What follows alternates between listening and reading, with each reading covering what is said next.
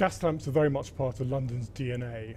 They've been immortalised on television, in film, in books, in literature.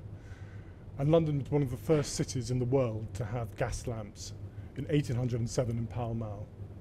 So they're very much part of what people who come to London look for. They're very much part of our history. They deserve to be saved.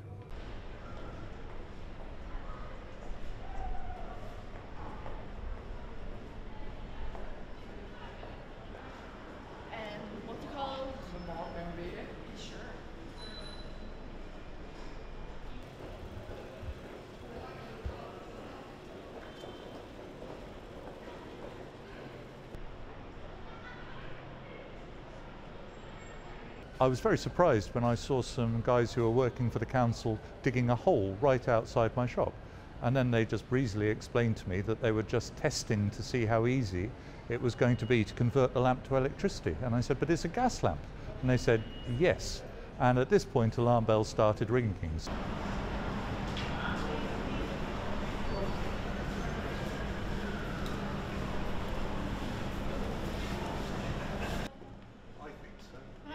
Do you own the map shop? Is it? Well, yes. your shop is... So that we know all sorts of really inconvenient people. I think that the gas lamps, their very existence benefits my business. People don't come to London to see bland uniformity. It might be more convenient, perhaps, administratively, if everything is standardised, but that makes life incredibly dull.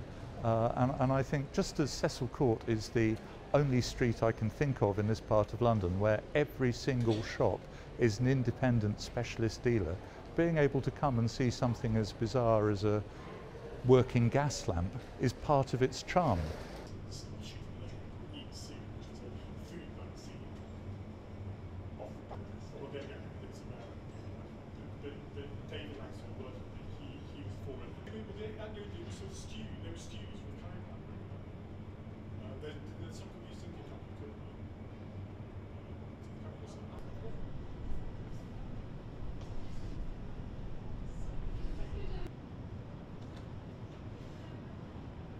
You see, Tim, they could put the threat if they were worried about the light. The thing that people need to understand is that gas is not a dead technology. The emissions that come out of gas lamps are extremely small. We've calculated that a restaurant patio heater provides up to 10 times the amount of emissions compared to a Victorian gas lamp. So we're talking about very, very small quantities of gas here.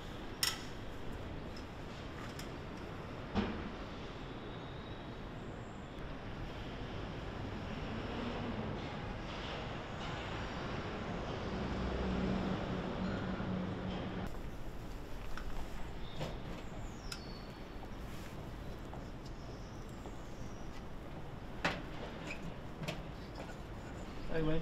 Go.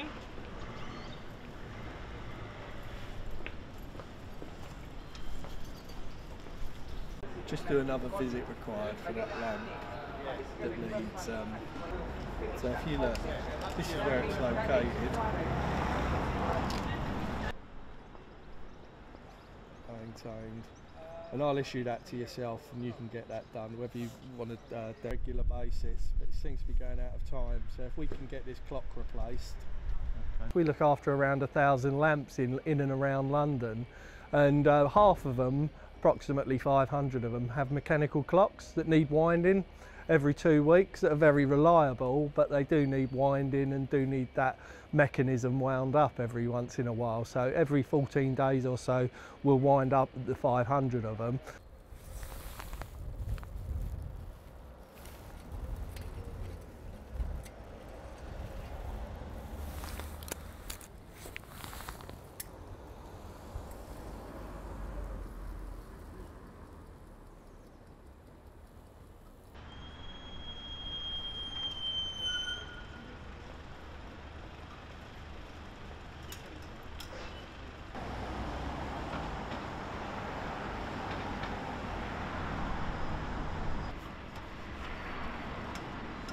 More of a gin and tonic.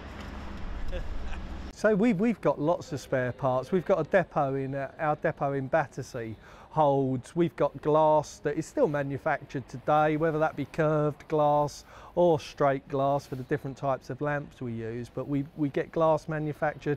We've got spare parts galore for these lamps that we've refurbished over the years.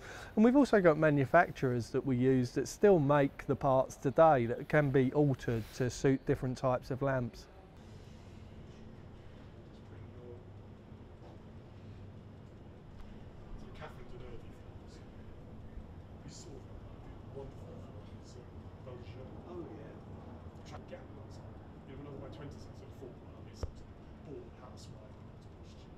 I just don't have room.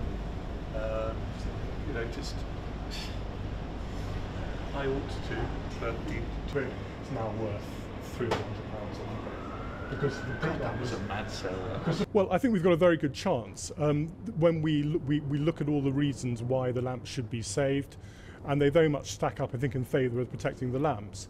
It's a question of working with the council now to explain to them why these lamps are so important and why they are an important part of our London's historical culture and our industrial culture.